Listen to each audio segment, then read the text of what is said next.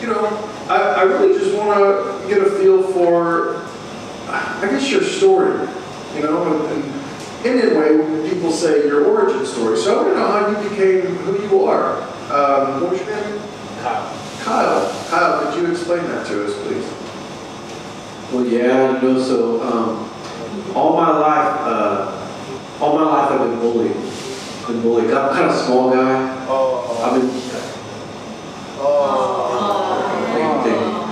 I've been bullied, and I looked around and I thought, what do I want to be when I grow up?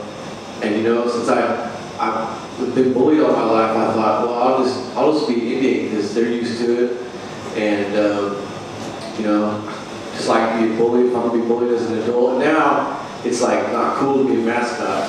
I just want to be cool. How did you get your feathers to stay so healthy? They just shine. I don't know how you do that. Like, how did you get this to be so healthy and black? My mom, she's good at crafts. She goes around and does craft tours and stuff. And so, like a traditional Indian family, my mom, she showed me how to do this. We grew up in these ways, like that. It's beautiful. Could I touch it? Yeah, go ahead. Yeah. Yeah, that's beautiful. Okay, how about you? What was your name? Tomahawk. Tommy Tomahawk.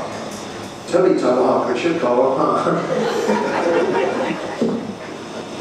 You kind of have strange braids. They look almost like this Hasidic, Strange. Okay, that's better. You down there on the end, Chester.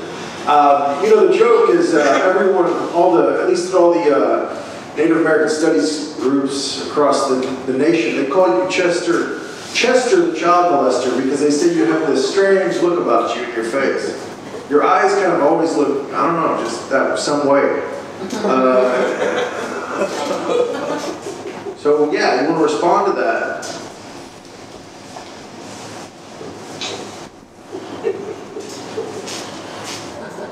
I can't help the way I look. I was born this way. I don't know what more you want me to say about that. Okay, well just tell us about your beginnings. How did you start out?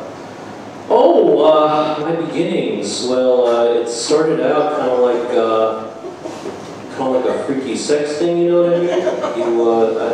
You get into cosplay, this kind of thing, and I always thought I would be a furry. That's what they call them, but all right, thank you. I thought that these animals were probably the more majestic. All right, moving on. Thank you. Remind me not to ask him any more questions. What was your name again? Kyle? Kyle just doesn't fit you. You look more like a Larry. Larry's my uncle. Larry's my uncle. Oh, okay, yeah, that's where I'm a bit confused. Because I got that intuition, that sometimes can get into people's brains. What do you, so tell me about your traditional dress. Where did you get this from? Is it based on a real Navajo, or is it just something that you got at the craft store? Well, no, I looked around on the internet, and I've been to some powwows here in the city, and to some powwows in Chicago, and I was like, well, how do those Indians dress? And man, they got all kinds of things at the city powwows. It's just like, wow, I think they just went to Hobby Lobby and then hooked it up. It's like a freak show. Yeah, and so I was like, man, I got Hobby Lobby right down the street. I can do that. And being as how my mom was really good at crafts and she can sew stuff together and all that goodness, well, she just hooked it right up. I'm her favorite. So, she made it beautiful, I think, and I'm real proud of it. I'm going to pass it on to my kids. Tradition. What clan are you?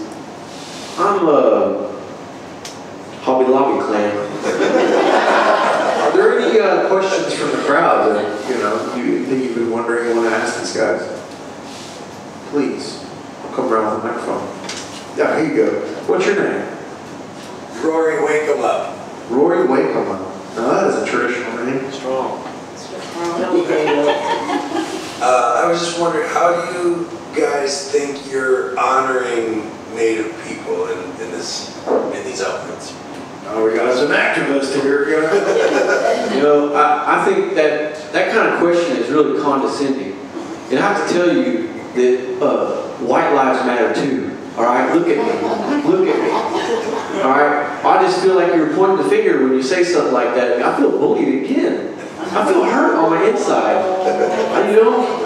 You know, and I'm sad. I'm sad.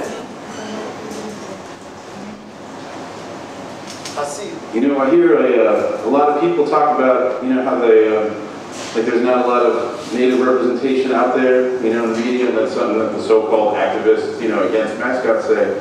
But I think I'm honoring you. Like if I wasn't out there dancing around like an Indian, like how you guys do, like people wouldn't even know you guys exist at all. So it's like, you know, in essence, I'm keeping on traditions that you guys just put down and stopped doing anyway. So,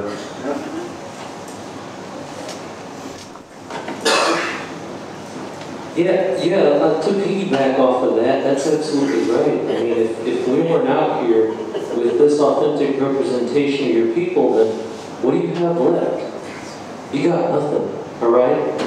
I mean, you can look at that documentary, Dances with Wolves, and that thing, that was pretty spot on with Kevin Costner.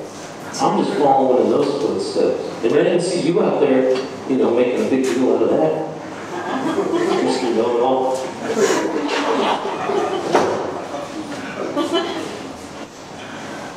Where are you sticking that microphone?